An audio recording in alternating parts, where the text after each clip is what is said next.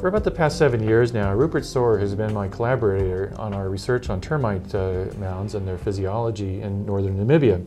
And one of the things that Rupert has helped us on is to characterize the structure of termite mounds in greater detail than it ever has been done before. So Rupert, paint for us a picture of what the inside of a termite mound looks like.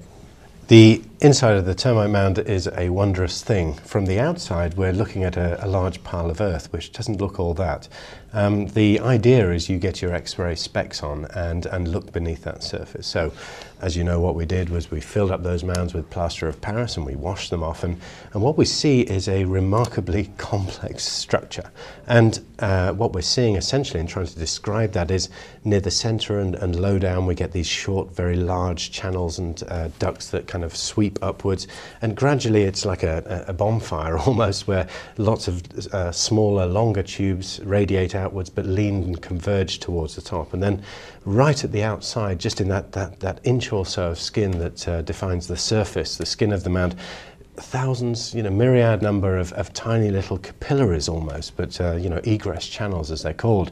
But you look at this and you believe that you genuinely are looking through the skin of your own body and looking at that beautiful complexity of the vascular system, for example.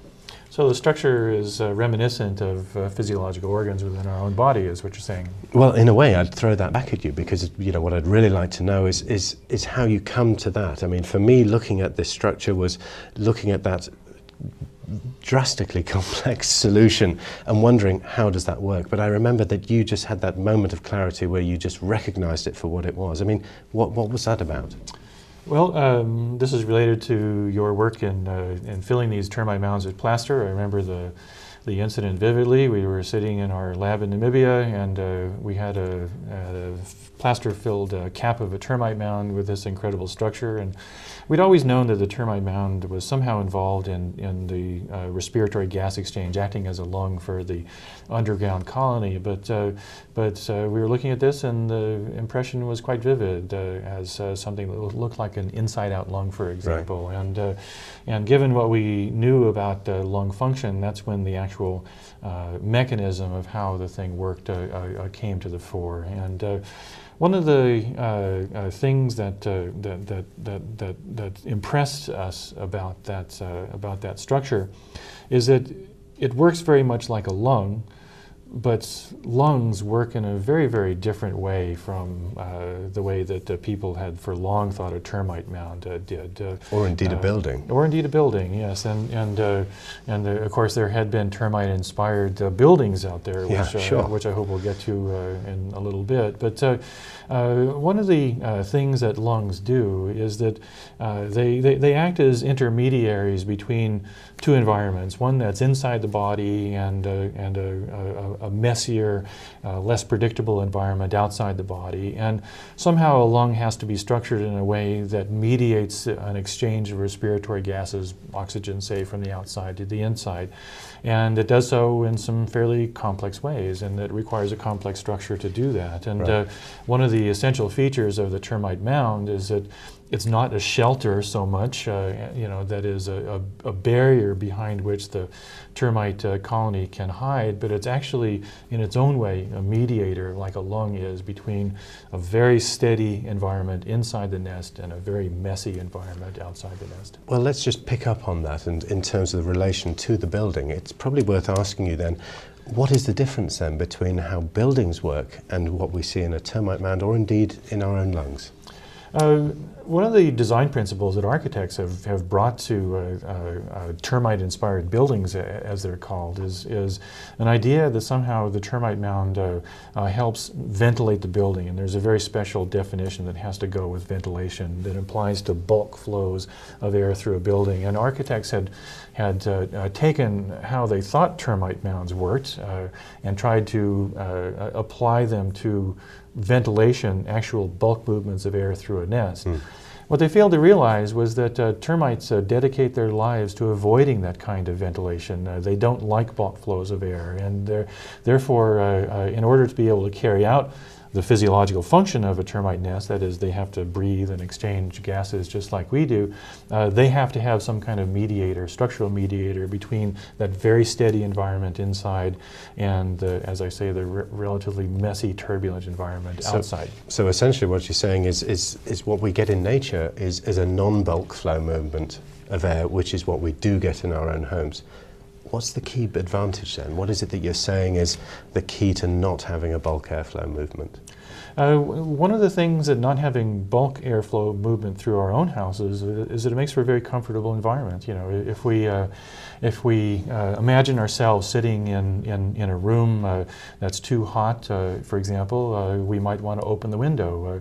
What that does is it opens up a fairly broad portal to the messy environment outside, and you get things like gusts of air that blow your papers around or that make you uncomfortable, drafts and those kinds of things. And what the termite mound does is it's structured in a way that acts like a window, but in a very special way. It helps filter that messy energy outside and uses that to actually perform a function, which is managing an internal environment without some of the uncomfortable things that might go with opening a window, for example. So you're saying that the kind of messiness of nature is what fundamentally we're not tapping into as architects, designers, and things like that? I think so, actually, you know, because if you look at the way engineers and architects design buildings to, say, capture wind energy to ventilate buildings, they look to nature, sources of energy in nature, to drive bulk flows of air through buildings, and that leads to drafts and other kinds of things that make people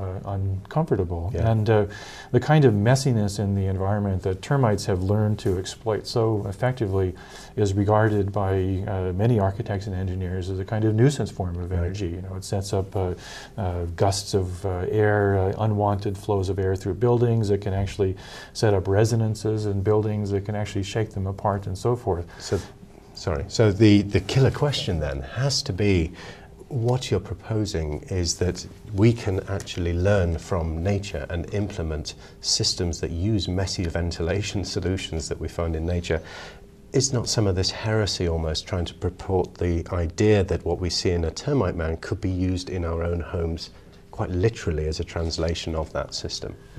I'm not sure I'd call it heresy, but I do think it's a radically different way of approaching our way of using wind energy to manage the climates in our own buildings, for example. You know, if you look at the mindset of say using a windmill to generate electricity, or using a tall building to capture wind to drive bulk flows of air through a building, one of the problems that runs into is that those sources of wind energy that can be exploited economically for generating electricity from windmills and those sorts of things, those are very rare.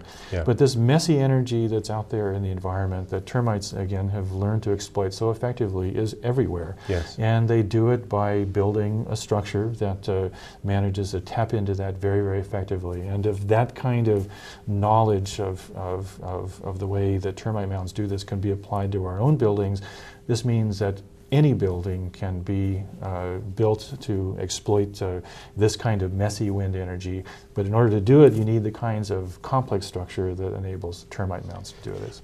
Would you not say, though, that there is a challenge facing us in terms of translating a physical system in which the presence of termites as agents of that change becomes problematic in transferring to a dynamic architecture for which we can use?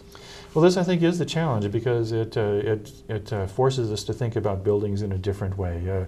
We tend to think of buildings as things, as structures, but what we're really talking about now is imparting a kind of life to buildings. Okay. And that's something that is quite radical in architecture. Are you almost purporting a movement back to, say, a vernacular form of architecture by saying that then, as when you talk about the implication of agents within that system? In a sense, yes. And the issue of vernacular architecture and this wisdom that's in traditional forms of architecture is something that we'll come back to in our next segment. Thank you, Rupert.